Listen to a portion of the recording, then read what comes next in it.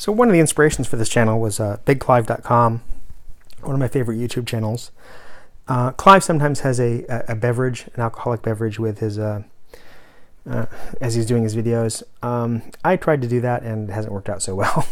I had some eggnog earlier, real eggnog with whiskey in it, and I have trouble getting tongue-tied anyway and losing my train of thought. This hasn't been going so well, so this is take, I don't know, 6 or 7 at this point. Normally I don't do multiple takes. If I really screw something up, I'll do a second take, but boy, it's been a little bit challenging. Anyway, so this is the third of 3 lights I got to try out for the wheelchair fire truck project. If you recall, the first one was this style. There are 4 of these. They do nice patterns and everything. This is the style I preferred, and they work fine, so this is what I'm going to go with. But I did get 2 other kinds of lights as a backup just to try out. So I thought I'd do videos on them anyway. So this, oops, it's not screwed on properly here. This, unlike that one, does not claim to be suitable for use on a vehicle. It's not, well, not that those are waterproof, but this doesn't pretend that it is or claim that it's suitable for outdoor use. This is advertised as a security strobe. So the kind of thing you'd see on a burglar alarm, maybe a fire alarm, maybe industrial use as far as warning you that some piece of equipment is active. Sometimes on like forklifts and things, you'll see warning strobes, like in a home center. Usually they use blue for some reason on those. I'm not sure why they use blue. And this is actually available in blue as well as red.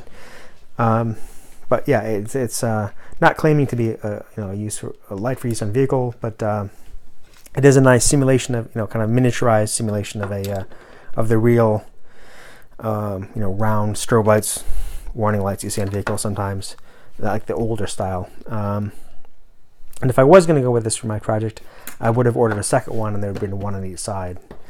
But as it was, I just got the one to try out, and yeah, it's pretty nice. I'm pleased with it. It's exactly what I was hoping it would be. So although I'm not going to use it, it was a good purchase. It was $4.99 American from Banggood, with shipping, insurance, tracking, and everything. So can't complain. And that came quite quickly as well. Unlike, as I said, this is the third of 3. The square ones were the first. The second one I ordered was back ordered. It has finally shipped. It may even arrive tomorrow.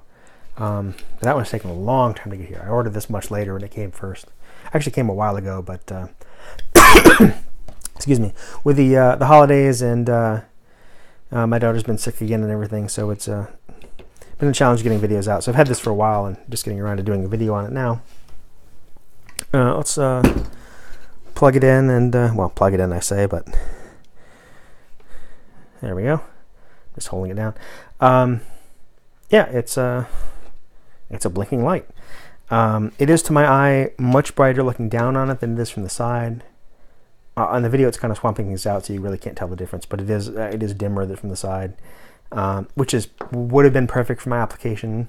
I'm not going for, I don't want anything that's distractingly or blindingly bright. I just want sort of to remind you of what emergency vehicle lights look like. It's a simulation, not the real thing.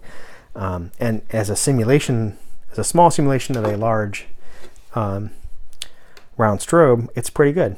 And being dim from the side would be perfect, because that's how you'd be looking from it and looking at it.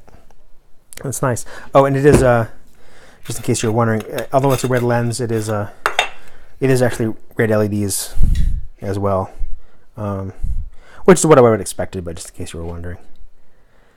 Yep. So these are there are 15 LEDs. There appear to be in a 5 sets of 3 in series. Honestly, I'm not going to take the time to trace this out, because I pretty much know how it works, but I'll go ahead and explain it anyway. So what you see here, all the components are on the side of the board. There's nothing on the other side at all. I've taken it off and looked at it. So the blinking is also incorporated here, and that is controlled by what we see here and here. There are these 3-legged surface mount components. I'll hold it up so you can see it better. Here and here, 3-legged capacitor here and here, and this set of 4 LED or 4 resistors rather. Very suggestive of a classic astable multivibrator circuit. Normally you would expect to see two low value resistors and 2 high value resistors. But that's for the case where you have like 2 things blinking in alternation, like, you know, like a red LED and a green LED, and it goes back and forth. In this case, there's only one side being used, so we have our sort of like low, high, and very high resistors. So, which is 33 ohms, 10K, 10K, 100K.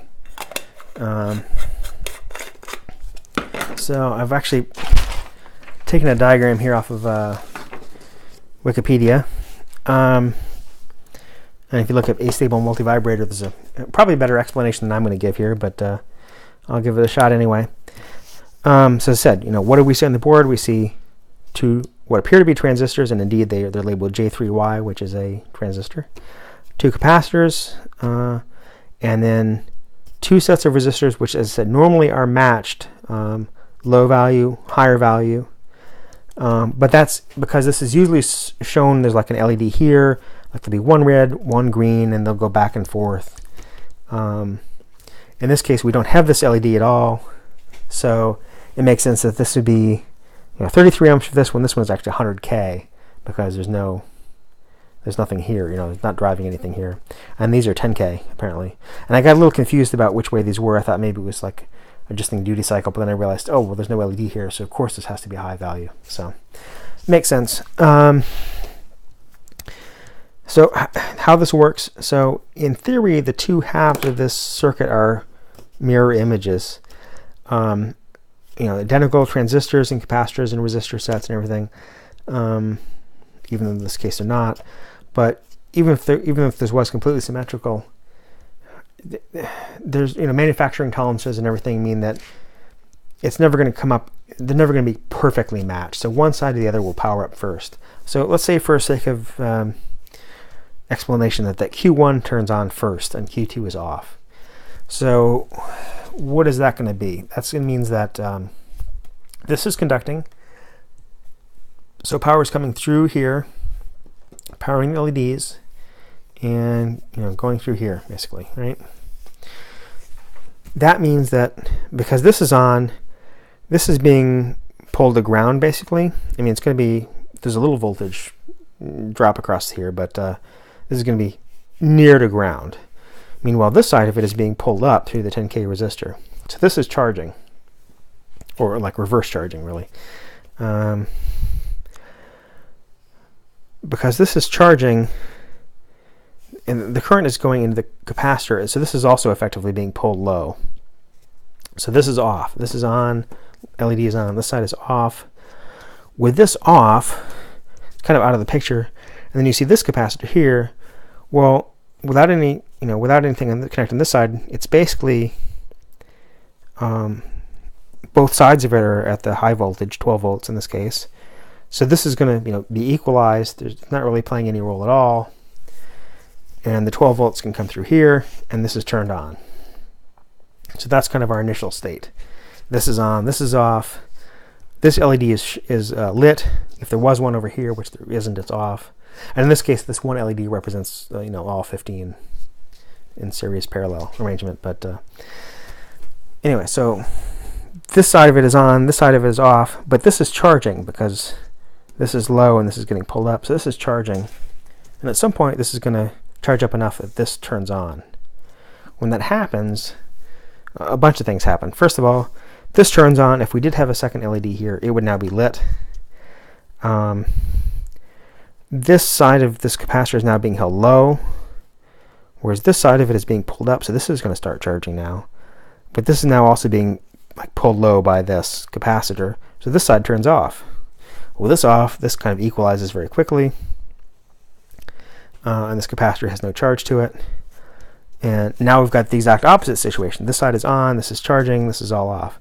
Well, this charges up, and guess what happens? It turns this side on, and it flips back. So it's like a flip-flop basically, except it's rather than having inputs for you know, set and reset, it's just based on RC timing, resistor capacitor timing circuits with these, basically.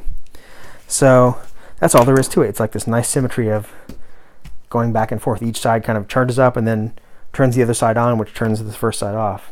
Back and forth, back and forth. So really simple design. No IC or anything, no little microcontroller. It's just very, very simple, discrete component. Astable multivibrator. Easy for me to say when I've been drinking. And yeah, it's a very pleasing circuit and a very pleasing little light for $5. Very happy with it. Maybe I'll find some other use for it. Anyway, hope you like this. Check back later for the other light I got when it comes in. And if you enjoy these videos, please like, subscribe, and comment. Thank you.